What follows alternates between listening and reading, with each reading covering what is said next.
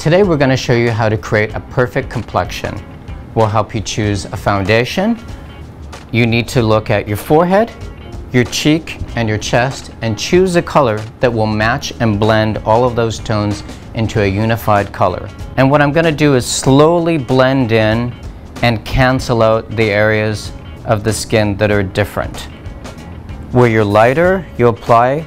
Where you're darker, you apply a little bit more until you slowly build up a beautiful skin color where everything matches. Now, you don't want to go too heavy because you don't want anybody to notice that you're wearing foundation. Under your eyes, you could just use your finger and just slowly pat in. The other thing that you can do as well is just take the warmth of your hand and press the foundation. Now we're going to start in with the concealer, and we're going to work in the areas that need more coverage. And just lightly apply and blend in extra coverage where you need it.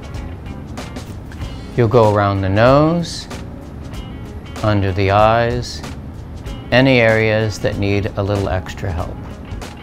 If you need a little bit under the eyes, a little extra, again, you can go in with your finger and the warmth from your hand on it.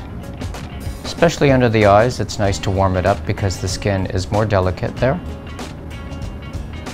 Now, the other thing that you can do with a little bit of concealer as well is if you use a shade that's slightly lighter, you can just slightly brush that through on top of the bones of your face, and that will bring out your features without doing a lot of heavy contouring later. Now, you've got a perfect complexion and you can start doing the rest of your makeup.